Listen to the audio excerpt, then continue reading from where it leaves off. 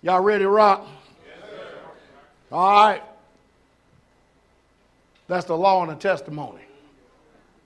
Let's deal with the so-called curse words. Y'all ready? Yes, sir.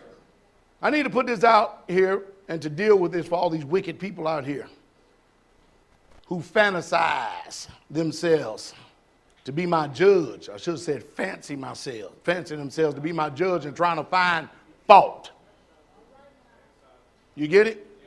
And use it as an excuse to not live their lives in obedience to God's words. See, most people, if they're not fitting, if they're not, the word is being preached. I'm not the measuring stick, the word is. And you hear the word preached, the first thing you do is look for something to justify your little wicked way. So the first thing you do is look at something to be offended, thereby causing you to be disobedient, rather than more obedient to what the word says. So you look for what you call an offense, just so you don't obey the word.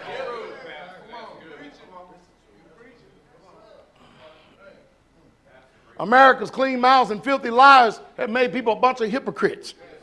Curse words. Let's deal with it, all right? And we're going to go from the secular sources and their definitions of them, okay? All right?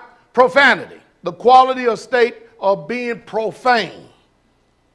And utterance of what? Profane language. Well, if we're going to use the word profane to describe profane, we need to know what profane is, right? Profane, to treat something sacred with abuse, reverence, or what? Contempt. To desecrate, to debase by wrong, unworthy, or vulgar use. Now, to me, these two statements or these two words are diametrically opposed already. Because profanity, if you're going to describe profanity, I'm looking at how you describe profanity. But according to my mindset and everybody else's mindset, man, wait a minute, I'm looking for a cuss word. Or what we call a curse word. They're describing the intent. I said they are describing the intent to treat something sacred with abuse. You hear that? You hear that? Biblically, they on point. But you don't know that because all you know is a cuss word. So let's see what the scripture said about being profane. Y'all ready?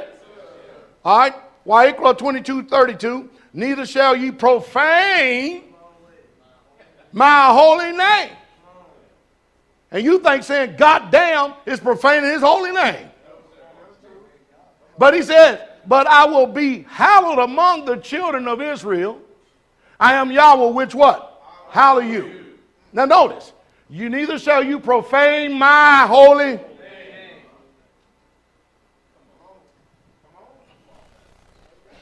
Y'all getting that? So do these people who accuse me of profanity care one bit about profaning his holy name? Nope, not at all. But they do care about how you sound according to their minds. Let's get one more. Leviticus 20, verse 23. Two more. I will set my face against that man and will cut him off from among his people because he have given of his seed unto what? Molech, to defile my what? And to what? Profane my holy name. Well. Well.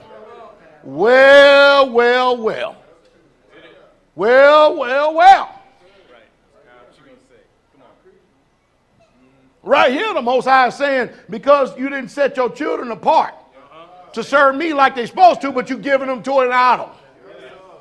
You have profaned my holy name. Utterly amazing, isn't it?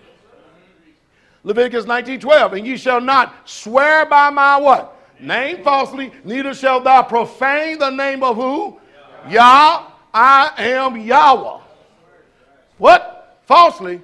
Yeah, lying. All this is getting somewhere because in the Hebrew, this word profane is to bore, to wound, to dissolve, to break one's word. Y'all do that all the time.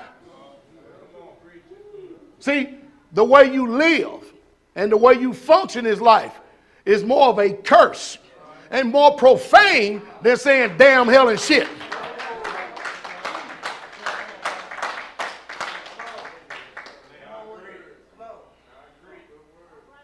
See, what you need to do is get off your ass. You know what ass is, right? It's the ass end of a ship. Oh, boy.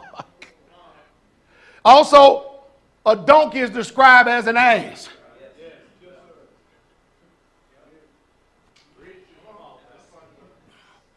To defile the corrupt, pipe player, instruments, flute. So everybody up here to play flights and instruments, you're profane too? Jeremiah 23:11 says, for both the prophet and the priest are what? Profane. That word in Hebrew means they are corrupt. How many of you are corrupt?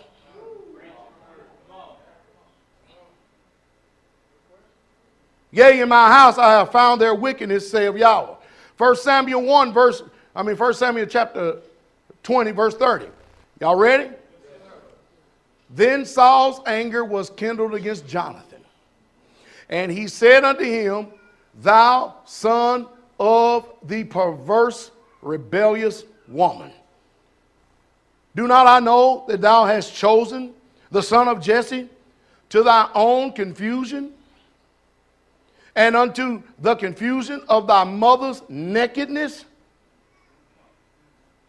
Did Saul throw a javelin and try to kill David? Yes. Where y'all get that from? You didn't learn that from here. You ain't going to read that in the book. Saul threw the javelin at his own son. Go read it again. Matter of fact, we don't stop. Showstopper. Brother Shane, 1 Samuel chapter 20. We're going to get it because I see it now. We're going to hit blank street. We're going to hit blank street. Here we go. Recover time. Recover time. Let me turn over here where my bifocus at. That sounds good when you say bifocus. All dirty and rusty, and you can't even see nothing, man. First time, we're going to stop for a second, all right? All right. Y'all ready? Oh, we on verse 30, right?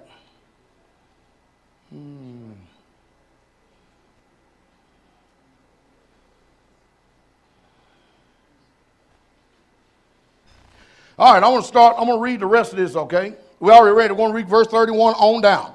For as long as the son of Jesse liveth upon the ground, thou shalt not be established, nor thy kingdom. Wherefore, now send to fetch him unto me, for he shall surely die. And Jonathan answered Saul his father, and said unto him, wherefore shall he be slain? What have he done? And Saul cast a javelin at him to smite him, whereby Jonathan knew that it was determined of his father to slay David. So Saul cast the javelin at Jonathan.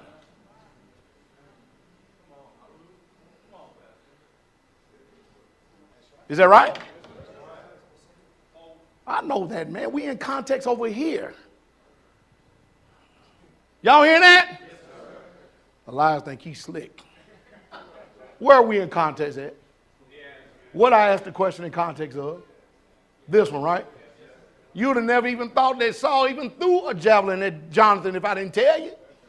And you read the book all the time. You'd have thought only David. Somebody tell me I'm lying. Tell me I'm lying. You'd have thought there ain't no way he threw a javelin at his own son. What have you thrown at your children when they get mad at you? You get mad enough. All you holy, sanctified people. All I did was just give you something a little bit more to go on. You didn't know. Now you know. Now you got something to catch a Christian on now. Oh, never mind. Let me go on before we get too confusing here, all right? Y'all's not the author of confusion.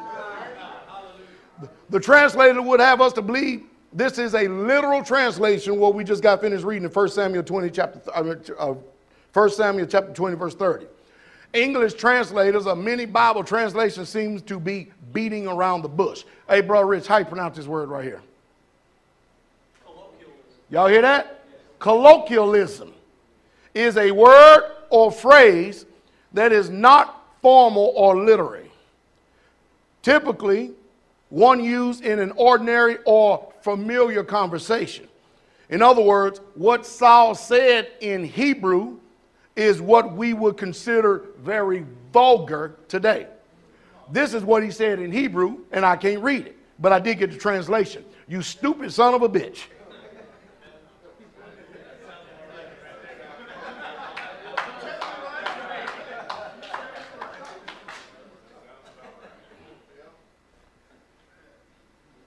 Now, you don't believe me? You know what I'm going to tell you to do, don't you? Go check it out. That's called literal translation. That ain't called dressing it up to make your mind feel good because you're in a wicked English society that praises homosexuality. See, that's curse. That's a cursed people right there. That's cursing greater than damn hell and shit. This is crazy. This is crazy what you. Jesus insulted people all the time. It's just that you dress things up. Luke 13:31.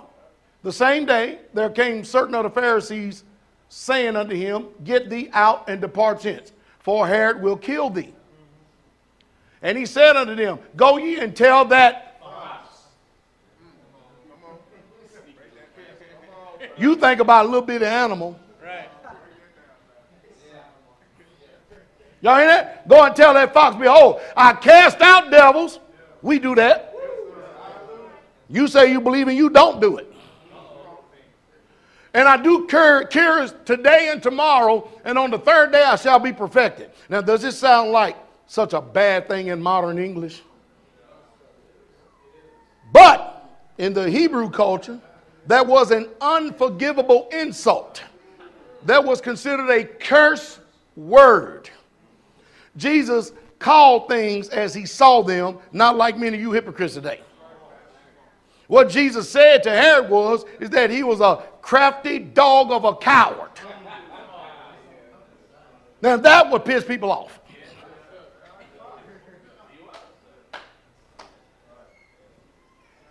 One more for your sensitive ears. Philippians 3:8. Yea, doubtless I count all things but loss for the excellency of the knowledge of Christ Jesus my Lord, for whom I have suffered the loss of all things. I do count them but dung, that I may win Christ.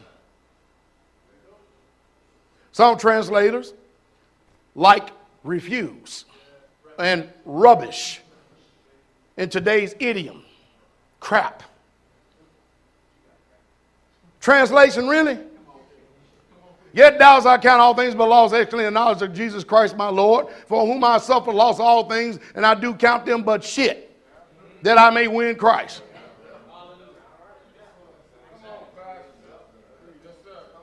The Bible uses stuff, and it describes an adult male as one who pisses against the wall. It uses modern day Bible euphemisms, such as one shitting or covering their feet. That's the literal euphemism. Wake up. See, when you use words, any words, with the intent to curse or harm someone, you have pronounced a curse. Maybe you can understand now what the Bible says when it says bless and curse not. See, you should not take the name of the Lord thy God in vain. Now, this is how you curse, and this is how you take his name in vain. And Christians do it every single week. They live in practice of it. Proverbs 30 verse 7, 2 things have I required of thee. Deny me them not before I die. Remove far from me vanity and lies, and give me neither poverty nor riches. Feed me with food for convenient. Feed me with food convenient for me. Lest I be what? Full and deny thee, and saith, who is? That's what many of you got a problem with in this world. You got so much food in your damn belly that you can't even serve him. You can't even obey him. You're at ease in Zion. Lest I be poor and steal. Well, where you get the stealing from?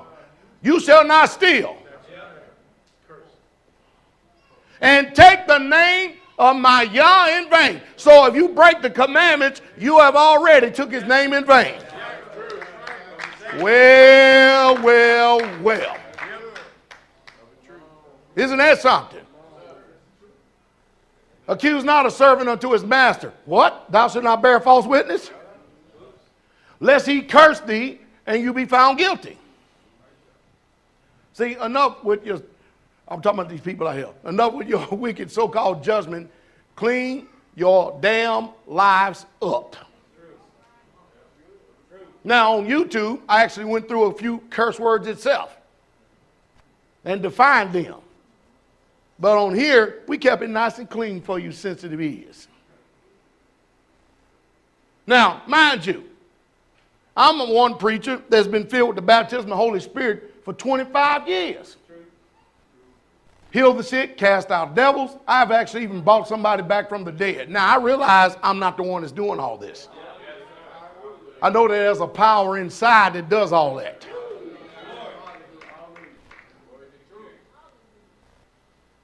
And you're going to bust my chutzpah for saying damn, hell, and ass. This is off the chain. The majority of the cuss words, with exception of ship, height, and transit, I use because they're in the book. Bastard, hell, damn. I can't take this. No, but you can break his commandments every week and you're just fine. You're at peace all week long, ain't you? You can get on that telephone and slander your brother and sister and you just fine as on that, and the Holy Spirit don't never convict you. But as soon as somebody say, hell, you done lost it. That's bad. See, when the children hear it here, they'll go, Mama, what does that mean? Mama says, shut up, boy, I'll tell you when you're out of church. Then they tell them what the meaning of it is. So if they hear it from another source, they'll know that ain't the meaning.